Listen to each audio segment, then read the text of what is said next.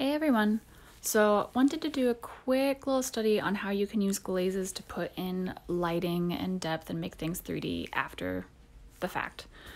This technique works really well, especially on areas you have a lot of pattern or something. So real quick, I'm going to put a pattern on this kind of cube shape we've got here, but I'm going to apply the pattern flat. The reason it works so well on pattern is because you don't want to keep remixing your colors every time you have to like shift a plane or like figure out every moment that the light might hit. So it's nice to be able to just draw the whole pattern and then apply the light after. The shadows do tend to, this method, glazing, it is opaque. So as it goes over, it sort of hides parts of your pattern. It might make, you know, your shadows kind of, as they get darker, especially, they hide a lot of the background. But that kind of makes sense if you think about things going into shadow. They kind of get blurry and you don't see them as clearly. So I'm going to use a bit of Payne's Gray and this glazing medium right here. So for my first attack, I'm going to do pretty thinned out with the glazing medium. As you mix it, it does tend to make your paint look like you're actually getting lighter in color. And you can always test it on a white background to see just how transparent it is. So first off, I've picked my light source up in that right-hand top corner. So I'm going to start shading in the left-hand side. That didn't really show up because I've already got kind of a dark color down on the cube. So bumped up my percentage of like Payne's Gray to glazing medium, so it's a little less transparent, and already you can see how quickly we're just starting to add light. It does, you can see it sort of building up on top of the underpainting and how that starts to hide things. But it does very quickly give you a lighting effect, which is nice.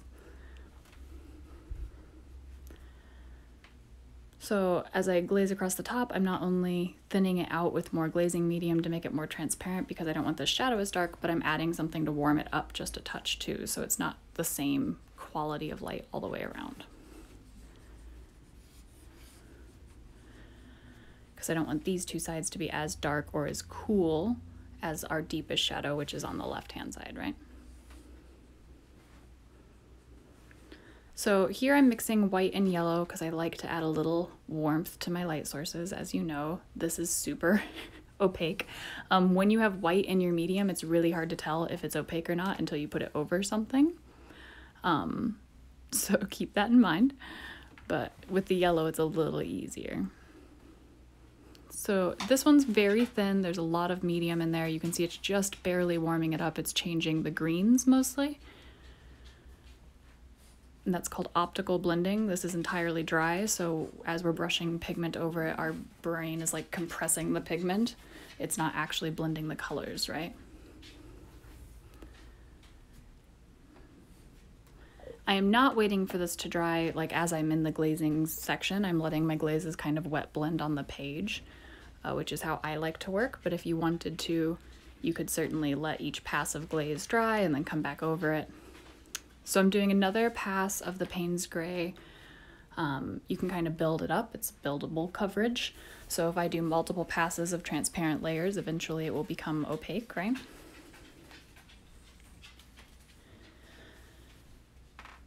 And the thinner the glaze and the drier your brushes, the thinner the application onto your painting is going to be. So if you have a lot of it on there, even if it's very thin, it can kind of gob up on you.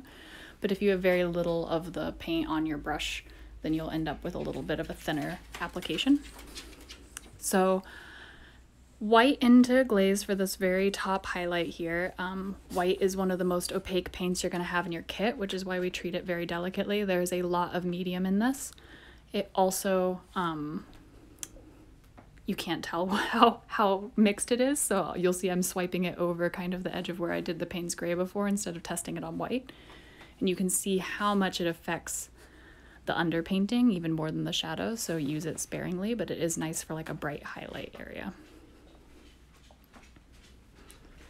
So this is the Payne's Gray with no medium in it.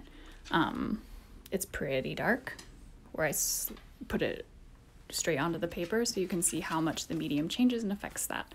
So you can see that pretty quickly we've been able to get a lot of light on this with just some flat application and some glazing over that. I hope that that helps. You can think about how you could apply this to different walls, to different room situations, objects, people. It's a method that works well in all sorts of areas if you're having trouble planning ahead and picturing the light in advance. All right.